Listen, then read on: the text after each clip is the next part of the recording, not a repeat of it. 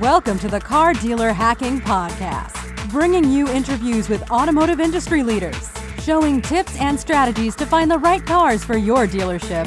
Here's your host, Barry Neuman. Hey everybody, this is Barry Neuman from Car Dealer Hacking Podcast.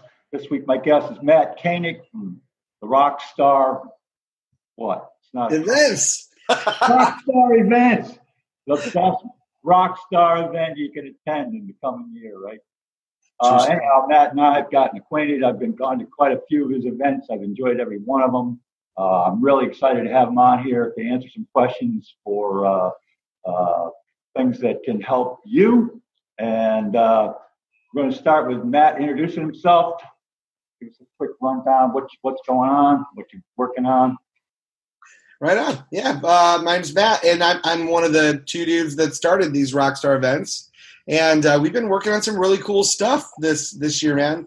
We're shifting gears from what people have been hearing Rockstar Conference, because we're reminded that people now just think conferences are getting boring and they suck. So we rebranded it because we don't want to put on conferences. We want to put on events. Yeah. And our first two were like in a movie theater and like a place where Willie Nelson played, and the environment fit the mission to feel like a rock concert that you learn stuff at. And when we shifted gears to doing these big like hotel style events, the content stayed good, but we realized it just didn't feel as rock and roll. So we've been making some crazy changes to make sure we go back to that. And as a matter of fact, even the one in May, while it's in the same at the D Hotel and Casino, you're going to see a shift in that event. Good. And the whole feel and everything when you get in the room. So exciting stuff. Go to crazy and come back a little. I like that. Yeah. We really, it's like getting back to our roots in how we're doing stuff. One of the things people dug about Rockstar when we did the first one, we never planned on doing a second one. All of a sudden, people were like, our traffic spiked on our little minimal site we made for that first event, and people were like, when are you going to do the next one? And people are still talking about the first one we did in an Alamo Drafthouse movie theater, and we went, that's what everyone loved. Why did we try and turn it into a cooler version of Digital Dealer? What I mean? Just so you know, that's one of the things that attracted me to it, because when I come to your events, you feel something, because they're genuine. It comes from the heart. I mean, everybody there has a genuine feeling that you're there you presented all these people in your event to help them, and just keep doing it, man. That's what it's all about. I love hearing that. Make them feel something. Thank you. I love hearing that, man.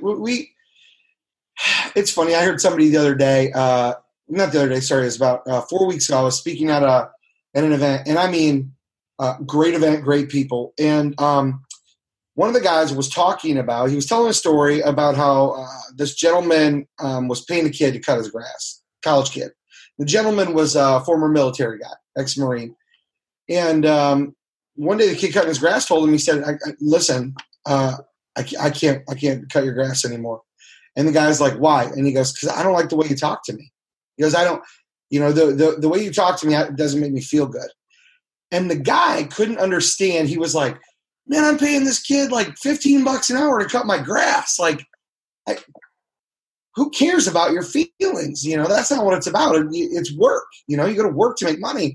And it was funny because it just clicked. And we were having this conversation. It was a group of people. And I said, I understand that guy, he was in the military where they try and stop, you can't get emotional. You have to be able to act in a moment. So I understand that. In that environment, you've got to be ready for that. But I'm like, in a non-military working environment, in an everyday, like, all that matters is how people feel.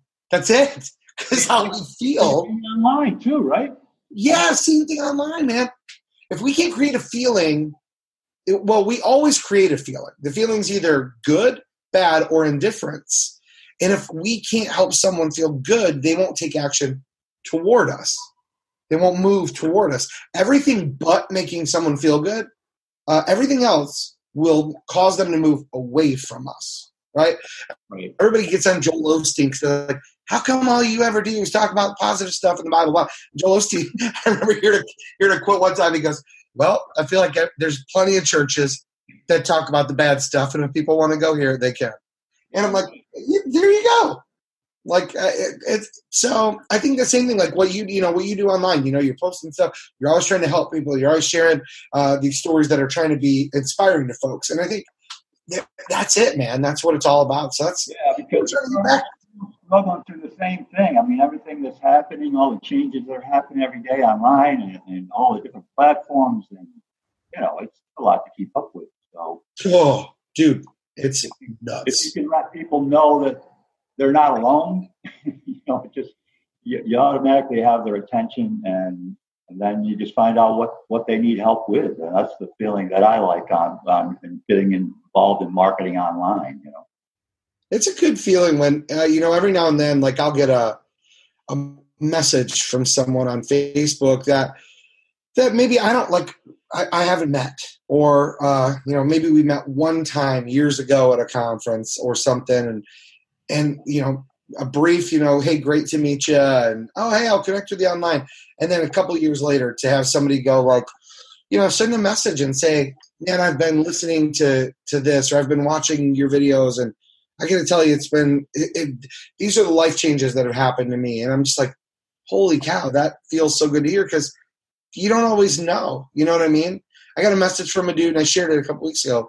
Jose Louis Deb, he's down in Texas. And he was a sales guy when he came to Rockstar in Dallas. It was interesting because if I remember, like right after, he shared some feedback, like this is what I liked, this is what I didn't like, this is what I hope to see at the next one. And I was like, oh, man, I love that kind of feedback, so we can make an event great. And every couple months you just stay in touch or just say something. And then it was just a couple weeks ago, he shared like, I just got promoted to a sales management role. And he's like, and everything that's led me here is because of Rockstar. I was like, holy crap, that's so great. Like, that's a good feeling. So now you're coming on every day on a podcast, you said? Yeah, Monday through Friday. So we do it 5 days a week. And we use Anchor as our podcasting platform, anchor.fm/Rockstar. So it's on Apple Podcasts, Google Play Music, Google Podcasts, Podbean, Spotify, CastBox, like 8 or 9 different platforms. We actually just started getting picking up sponsors through Anchor. Like Company A wants to sponsor your podcast, and it's like it's pretty neat. Like we've only got maybe 54 episodes on there. What's that? 54? Yeah. Wow. But that's all over like the last year. It was being done. Like it was so sporadic.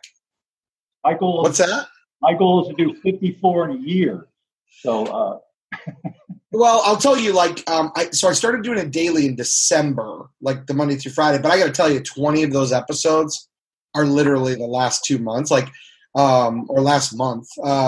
Before that, it was literally maybe once every week, 2 weeks. Like it would be whenever something came up, I'm going to do a podcast. And what I realized was nobody's going to subscribe to something if they don't think there's going to be regular content. Right. And I know the marketing rules. I just have never been good at following rules. I got to fan out because I'm going to do out of those 52 that I want to get done this year, 40 of them are going to be car dealers here in the area. And we're going to try to fan out in the area. And that takes a little time. I have a schedule when they're not on the showroom floor, with a customer, that type of thing. And I'm trying to do some background pictures and to show them. A lot of these guys don't know how many assets they have on their lot. When I walk in there and I show them some of the pictures and quick videos I do when I walk around on their lot, they're like, oh yeah, geez, I should tell other people about that. The cool little things that are going on there. And so that's kind of what there's 2 birds with 1 stone. I want to be able to help them. I talk about doing little campaigns on Instagram with a vehicle, that run it 3, 4, 5 days and and for invest a little money and see what kind of return you get from investing that little money. And then before you know it, they have, with very little money, they're advertising every car on their lot virtually. Bingo. They can do That's the kicker, man. It's funny that you talk about that.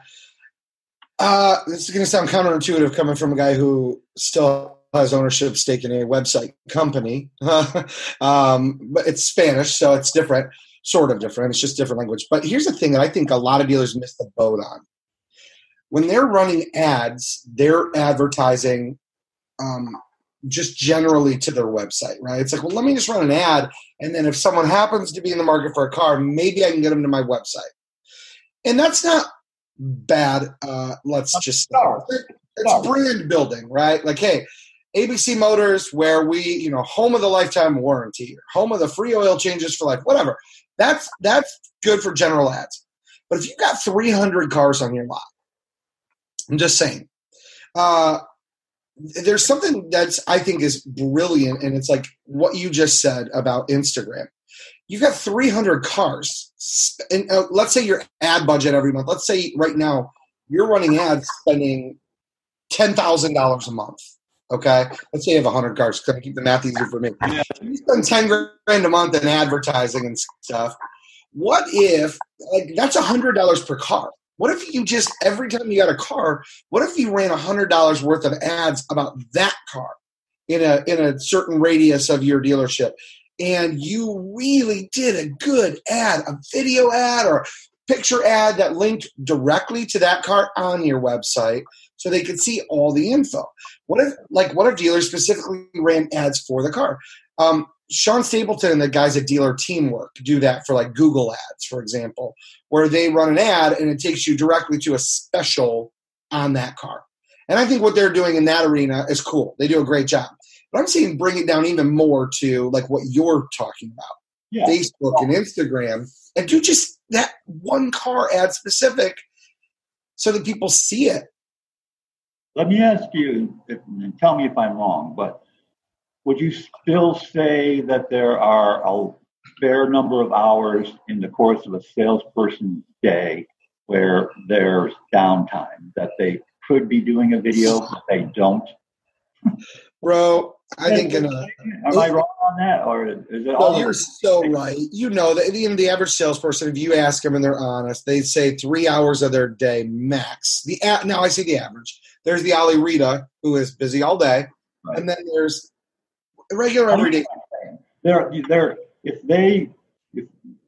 My goal is to get them to create a muscle where they spend 5 hours a week to go out and shoot 59-second videos of all the cars they got in stock, and then that will help them realize who the perfect customer for that vehicle is, and then do the marketing just for that person. You're only looking for one customer on every car. And when you do the 59-second video and you have that ideal customer in mind for that vehicle, it's almost like you're talking directly one-on-one with them. And I think from what the little response that I'm getting on social media, that seems to work. I think that's a good way to do it. And so for 5 minutes, or for 5 hours a week, if they invested in that, they'd have the content, just like you're doing your podcast. You do them relatively quickly, and then they come out every week. You don't shoot one every day, right? So no, I record every day. Same thing with these videos. If they have schedule them on Instagram to come out every day to tell a story, one item per 59-second video, and at the end of 5 days, their pipeline should be full with customers in their showroom to buy those cars. I think the challenge people have with it is they don't realize that, like, when you're shooting content, because I used to do video SEO, and so I would shoot, and Chris actually worked at a dealership. Chris, my business partner, Chris, and he was the guy that I would go and for new car dealers, we would take every new car and do 5 videos per car. And then those videos would be on YouTube. We'd serve them up with all the super secret sauce, and they would show up in Google search. And so Chris was the sales guy that I would help script out videos with him, and then he would record them. And I would record him as he would do the presentations, climb out of a Cadillac trunk, stuff like that. But here's what a lot of folks don't realize. if you're creating those videos, like those we were creating as evergreen content, right? So it would live on YouTube. So when we would say it's 2012 Cadillac, whatever, 2013 Cadillac DTS, the whole idea is when that becomes a used car, it's that video still going to show up, right? But people think if I shoot videos today, like I'm going to get results right now all the time. And you don't. Like we had been doing the podcast for a year, but sporadically, then started doing it 5 days a week. And one cool thing with Anchor is you can ask people to support your podcast, right? And say, hey, you could like give money every month, right? And we're building this Rockstar business, right? We're trying to get our livelihood. And we've like our buddy Joe Ingram, you know, he supports monthly the podcast. We have sponsorships, but I got to tell you, a year of doing the podcast, roughly, you know, 30, 40 episodes over the year, very little traction, very little interaction, nobody communicating, nobody anything, very little views.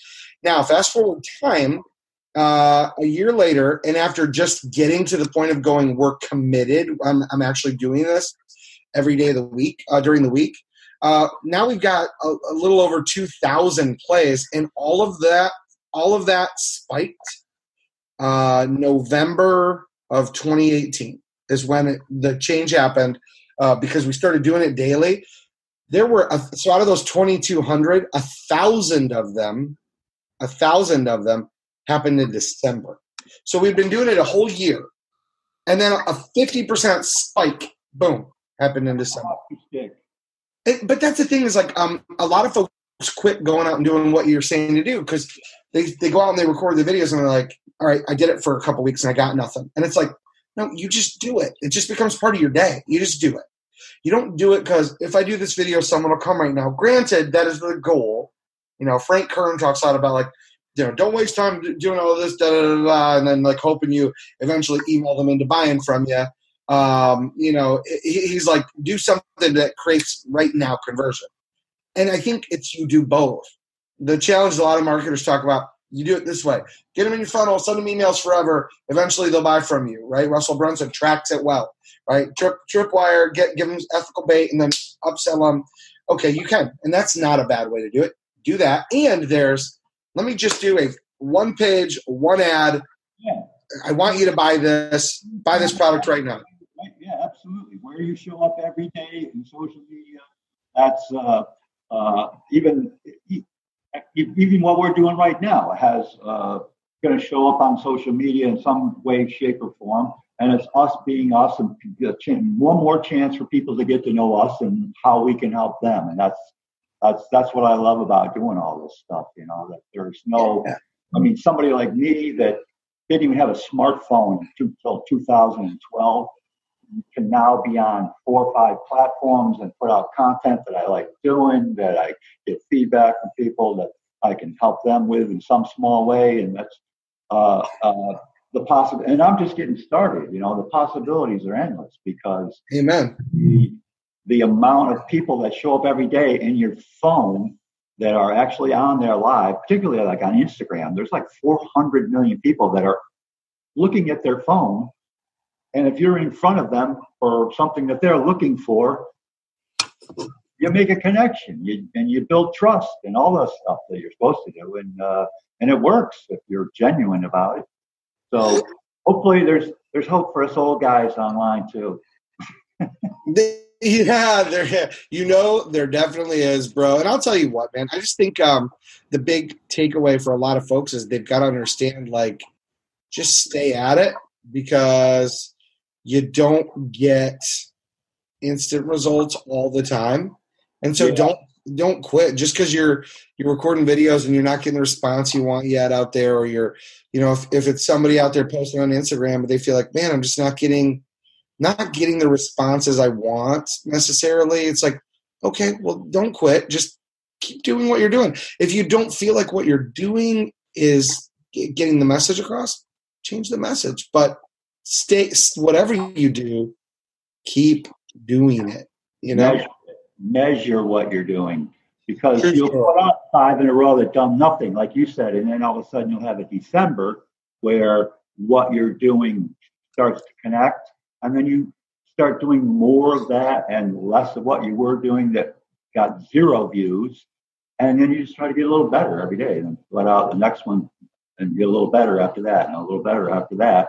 And that's getting back to what I was saying before about developing the muscle.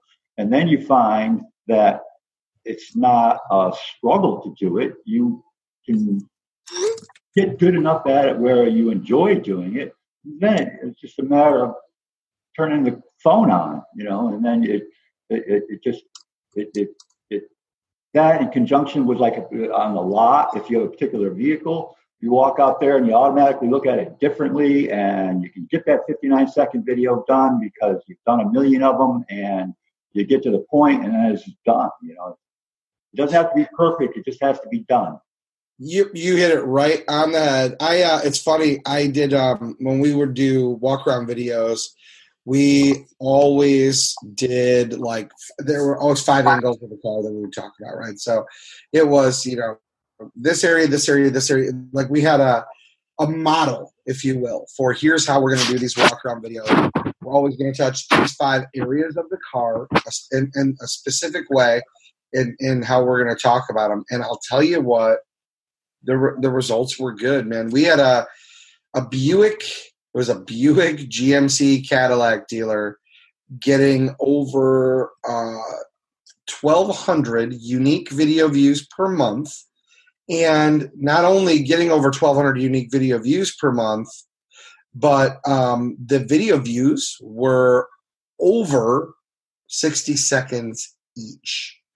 Now, that's intentional people going out onto Google, onto YouTube, searching, seeing these videos Chris was recording and saying, I'm going to watch this for more than 60 seconds. Like, that's huge. That's what you're trying to buy with your ads. And it is nuts. Start the story, right? You start the story. That's a nice thing. Like this week, I'm doing a little campaign. It's going to be, it's basically boosting 6 posts that each one tells a story, and I'm boosting it to my ideal audience that I chiseled out, that I want to send out to. And I send that to the same audience every week, and you can see that there's a constant following that. And I'm telling the story of you taking it from A to B over the course of 5 different posts. And there's a drawing in there, and you go to my Instagram, you can look and see what the ones with a little Bentley in it, or they're all getting boosted, and they're all going out on separate days. And there's a lead up to the one funnel away challenge. So you can track things like that, and that's I can't wait to see what the end result is. And when you start doing that with cars on your lots, the same thing. You'll see which one's got some instant response, and then you can do follow-up videos, like you said. Just turn the phone on. I love it, man. I was just going to pull up your Instagram because you brought that up, and it's interesting because when we look at doing stuff on Instagram, I've grown to love the platform of Instagram. I love this. You're talking about the one funnel away challenge too. I love seeing the stuff that kind of stuff. I did a post on Instagram. I don't know when it was. I'll tell you when it was. I'll look at the date on here.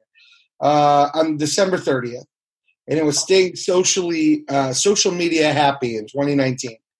And I've had this vision in my mind of, because Instagram lets you swipe through the pictures, right? Of like you said, creating a story. But instead of being in separate pictures that they go to and they have to back out of the post, just creating them all in one little post, right? Step 1, step 2, step 3, step 4. And it's funny, when I created that, I shared it on Instagram, but I shared that same thing on Facebook, which then made a grid of all the photos. And it got some okay interaction. People were like, oh, this is great, or I like this, et cetera, and having fun with it. And the funny thing was, though, I didn't put all the hashtags in on Instagram that I normally would, right? I didn't put in the entrepreneur tags and stuff that I know attract automatic bot comments and interaction, because I wanted to see if I just do this organic post and I put a couple things that were relevant, right? New Year, New Year's Eve, social media, share Instagram, drama-free, share this. Yeah. Not a lot, you know what I mean? I know. That's what I like about Instagram. It's the wild, wild west. There's no right or wrong because they're doing it ahead of us. So Bingo. that's like letting me off the leash, knowing that. Exactly. It's cool. And you get you get some, I got some decent interaction, but what that one helped me see the most was,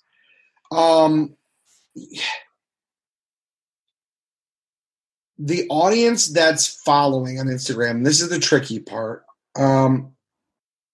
If you don't build an audience to a specific niche, it's like what Sean Thomas said down in Nashville. Right. You get a bunch of followers, but it doesn't yield any result. Yeah, you'll get 30,000 people that are following you in Nigeria, but your product isn't for people that are going to buy in Nigeria. What good is it? You got. And that's I look at a post, Ask a Millionaire Sean Thomas, right? So he's got over 1 million followers on that account, 1.3. And I just looked at his last post. You know what's cool? Saying you're going to do something and doing it. That's cool. Literally, that's the post, right? 905 people liked it, but comment-wise, 24. The one right before it, 825 likes, 10 comments. Now, he's got a huge following. He actually makes money on Instagram. But if you look at it, the interesting thing is, now here's a different post that was the wealth phase, had 8 different phases image. It's 3 posts ago. 7,000 people liked that. I know. And 155 commented. Now that is right there. Why? Because it isn't just here's a cool quote. It isn't just here's another cool quote. This literally is here's an 8 phases to wealth. It spoke directly to the niche, like what you were saying earlier. Find the person and talk to them.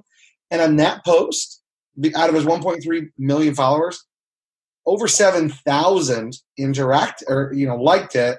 So it means interacted with it. And then 155 took the time to comment. That's good opportunity. That's 155 opportunities to sell what you do to people. Right.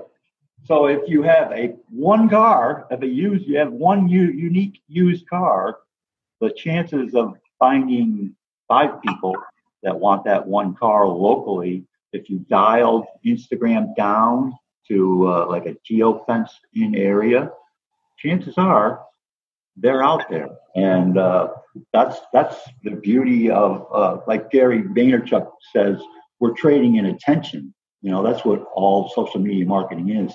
And the attention is there every day. People are on their phones every day. So if you get a message to somebody that is looking for you, whatever particular car you have on the lot, then they'll connect you for relatively cheaply too. I've always advertising on Instagram right now. I'll tell you, man. I'm gonna share this with you. In the past, I've struggled with utilizing social media in a way that brought leads in for dealers, and it was literally because the ads were just wrong. They were just wrong.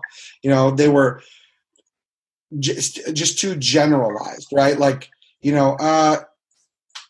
to get approved with bad credit. ABC dealership, everybody's approved. Blah blah blah blah blah. It's true. It's good. It's all right and honest, right?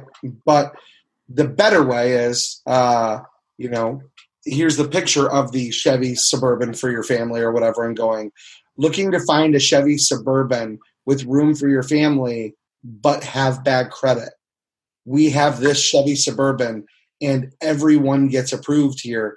We can help your family drive this Suburban home today. 59 seconds right there, babe. That was gold. That was marketing gold. That was it. 59 seconds. You told a quick story, and that resonates with people that are in that situation, and that's all we're trying to do. That's all we're trying to do with a 59-second video is a quick introduction. If they contact you back, then the conversation continues. That's what it's all designed to do. From there, you can get 5 people that call you back, and you and your selling ability can get them to sit across the desk from you and continue the conversation. Well, there's the marketer's challenge. And that comes with setting the stage right with the client. Because a lot of what's happening out there, you look at Billie Jean, Ty Lopez, Russell Brunson, and you look at like ad agency people that are in the auto industry. And what they're selling is, we're going to help you sell more cars. Stop saying that. You don't sell shit. The dealer or the restaurant or the, whoever your client is, it's their job to sell their product. As a marketer, it's your job to get them people to talk to, right? That's the difference. And the problem is a lot of folks are out there selling that you're going to sell more stuff. I'm going to help you sell more stuff. It's like, no, I'm going to help you get more opportunities to sell more stuff. And I think a lot of folks, if they would just be honest about that and say, look, if you do these videos, it's going to get more eyeballs. And they're going to see how to contact you. And let me do this for you. One of the things that was great, I actually watched a training deal from Billie Jean, Billie Jean Marketing. I think his little videos are creative, right? They're cute. They're funny. I also think, I'm like, man, this guy, and it's funny because here's the funny part. When I see him, I go, oh, this guy, like, it's just so cheesy. And yet I go, all right, I'm going to look and see what he's doing now with his cheeseball crap. Right? He did the dumb Wolf of Wall Street video, walking through his office. And I'm just like, I'm going to be honest, it for some reason just pissed me off. I watched it and I'm like, God, I hate this. Like, I hate this so much. And it was an 8-minute video. I watched the entire freaking thing telling myself how much I hated it, but I watched the whole thing. And that's a long time to be a dancing bear. Exactly. Now I'm going to tell you, it didn't get me to convert. Now later, fast forward, he did a different video where he said, I'm going to show you in this video a live call with a customer, how I get the customer, how we build the campaign, what we did for them, and how I get someone to go from trying me to buying me. And that literally in that video, he found the ideal customer. They had a business. It was like a bungee business or trampoline, whatever business. He picks up the phone and said to the gentleman on the phone, my name's Billie Jean. We've never met. You've never heard of me.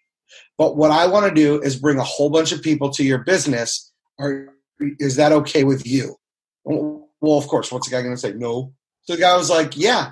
He goes, the only thing that I'd ask is if I can do what I say and I can bring you a bunch of people, would you consider working with me on an ongoing basis and letting me continue to do it? The guy says, yeah. Well, obviously, he didn't talk about price, didn't talk about anything yet. So he builds out a Facebook campaign, right? Obviously, he talked to the guy about, like, what he didn't show was the conversation they had about the deal that was structured for the customer, the big discount that will attract them. The offer was 75% off if you buy two, like, so you and a friend, right? And they did this ad like, want to cross bungee jumping off your bucket list. Because he talked about the psychology of that is when you do a bucket list thing, you always do it with a friend, right? Just like the movie, The Bucket List.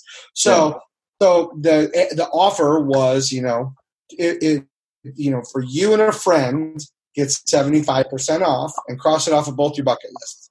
So in the 7-day ad that he ran at his expense, not the business's, they generated 83 leads, 83 phone calls that came in, of which the guy sold 23. Now, that's 23 new customers brought into the business. And then, he said to the guy, okay, so you closed X amount of these deals. The guy goes, oh, yeah, well, we've sold 23 so far. We've got about another 20 that'll be done in the next day, I think. And Billy said to him, okay, now that we've done that, would you let us keep doing this for you for whatever it was, $1,000 a month? Right. And the guy goes, absolutely. Now, Billie Jean probably spent $100 in ads, but that guy made over $1,000 in profit from these ads. And that's the big thing. I think that's a good opportunity for all of us is with being a marketer online. It is, you're talking about measuring your results. If you're running ads, you can track the whole journey. You create a landing page, you do whatever. Like I'm not sharing we're not sharing screens, but we built. If you go to until Friday, we're doing this offer.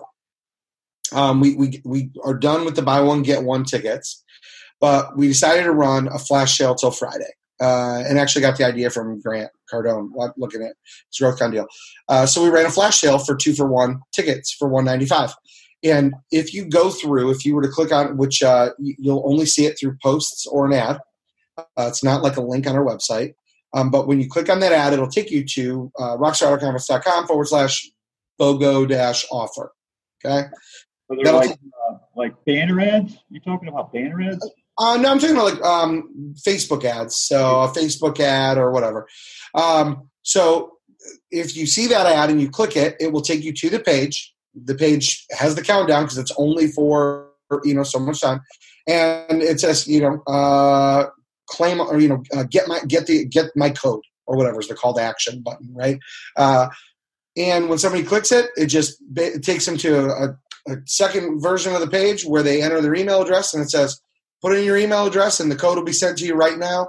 They do. 60 seconds later, the code arrives at their inbox, but after they click it, it automatically takes them to the checkout page. Done, easy, whatever. I think we've got to spell out to people what's going to happen in their journey, and they're going to be more apt to go through the journey. And what you just described is a key element too. We, as marketers, have to get better at making all the steps that we send people through seamless. So there's no reason for them to stop, going through all the steps that we want them to go through.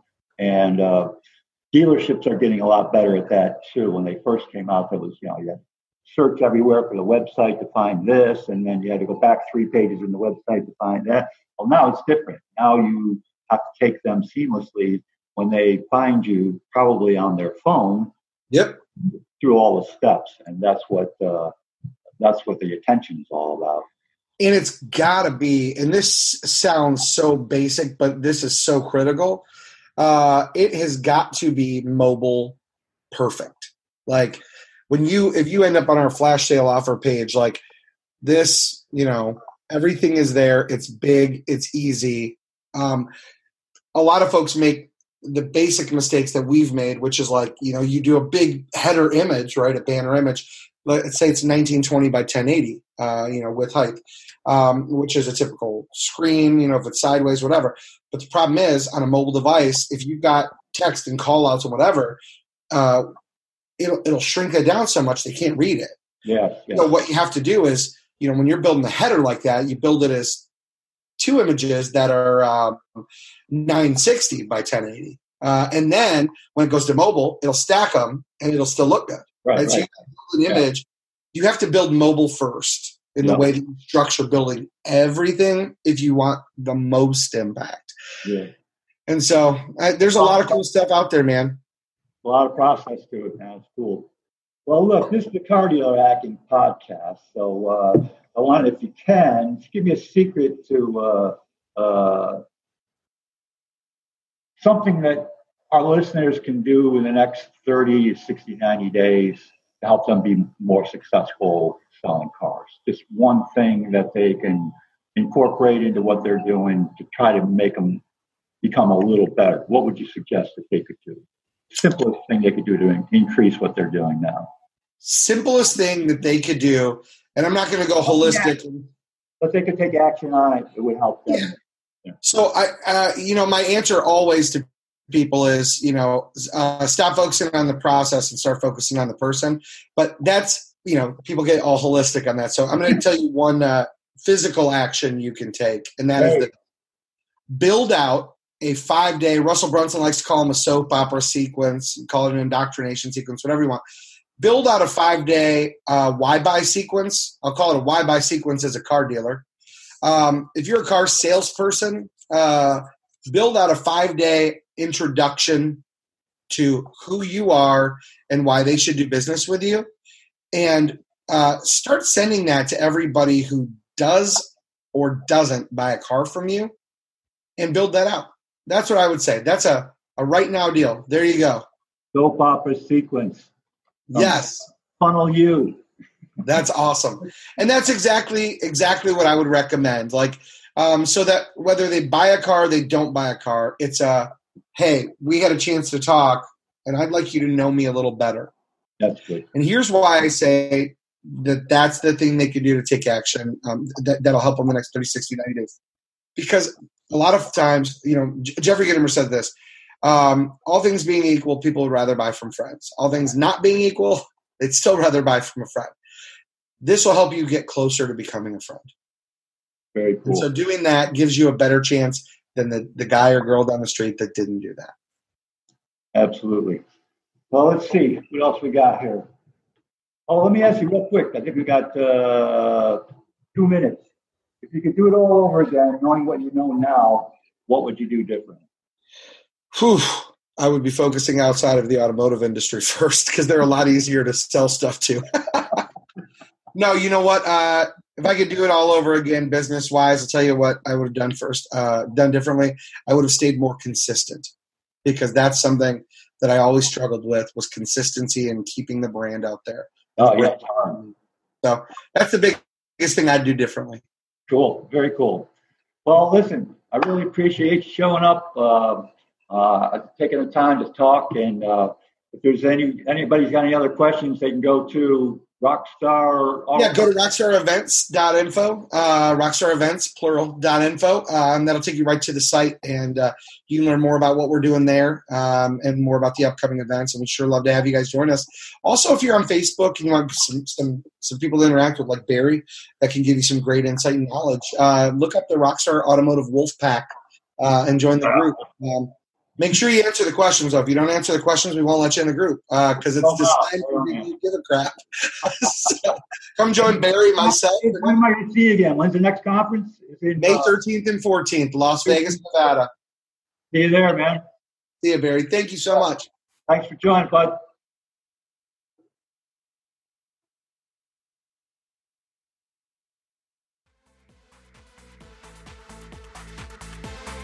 You've been listening to Car Dealer Hacking with Barry Neuman. To learn more about the resources mentioned on today's show or listen to past episodes, visit www.wholesalecarflipping.com.